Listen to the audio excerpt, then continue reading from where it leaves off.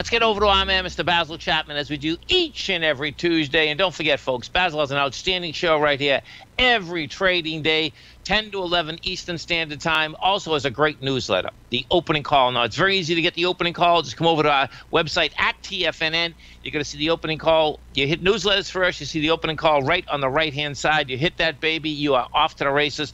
Now, Basil not only has an outstanding newsletter, inside the opening call when you get it, he has 10 webinars that he has done that you can go through the archive and you can really get to understand how he looks at the market every trading day. Basil Chapman, what's going on?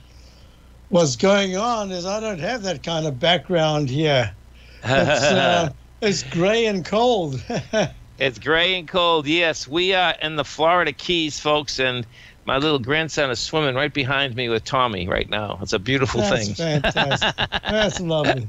Good, enjoy it. It certainly is. I'm telling you, man. Life is tough. How about the volatility in this market, man, right? So there are a couple of things. We've been talking about for quite a few weeks since we had that high that I consider to be quite a serious high in the Dow on the 8th of November. The Dow hit 36,565.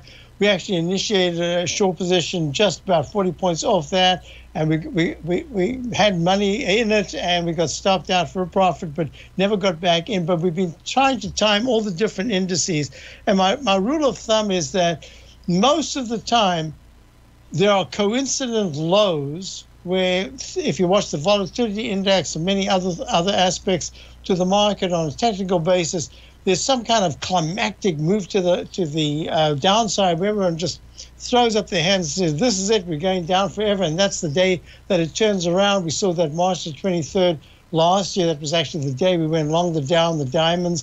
But what's really important is that on the way down here, there are patterns that I look at. And one of the patterns that I spend some time in my show, in the Tiger Technicians Hour, and for subscribers to my opening call, is I look at three different focal points in the market. One is a straight line up or down. The other is a cup formation where there's a price point that drops and then comes back. How it deals with that left side high is very important. Or in the red one on the right here, that's where it's an arch formation going from one point up and then it comes down. Then there's a pattern that we put the two together, either the straight line up with the cup or the straight line down with the arch. And that's the pattern I call the dreaded H. And one of the reasons is if it takes out that left side low, it can go down quite a bit. And I'm going to keep this here just to show you on the Dow. There was a little doji candle on the 8th of November at 36.56. It pulled back sharply to the 14-period moving average. It rallied, and then it failed at a peak A. And my rule of thumb here again is if the arch formation turns around and comes back after one peak, an A or a B, and takes out that left side low, you've got to be careful because you could have a 1-to-1 down, or it could continue down, which we've just seen today. It's down leg E on the daily chart with a huge arch formation. So I've been trying to pinpoint the turnarounds in the other indices. So we've been short the QQQ almost from the high, and we're still short.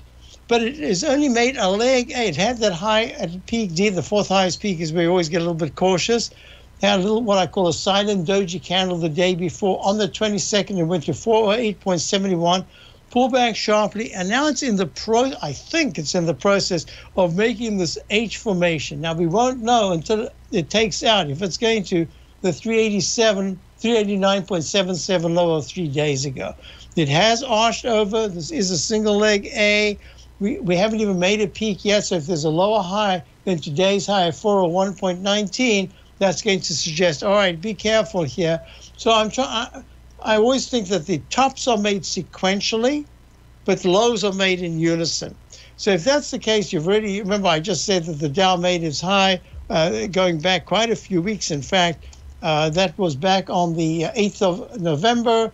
And then the IWM, which is the Russell 2000, made its high also on the 8th. And the S&P is a slightly different chart pattern.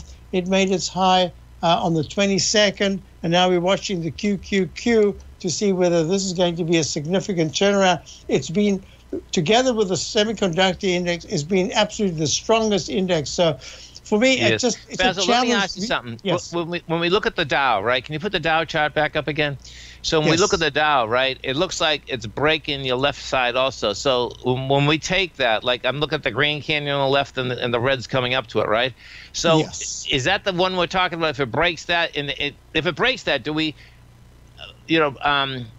projection-wise, can we take the bottom of that to the top of it and flip it over? Yeah, so You know let what I me mean? just do this. That it can go that much lower? Let me just show you something that's very important. On the left side, there was a low in the Dow back on in October, and that was on the 13th, and it went down to 34,115. Okay. The number of bars it took to get to the top is so far equaling the number of bars, but we haven't gotten to the bottom. And you can see I drew in from the plumb line of the doji candle of the 8th, a measured move, and that says that roundabout by the end of the week, the real test is going to come on this left side at 34,115. So this line is something that I've developed and I show subscribers. It's called Chapman Wave.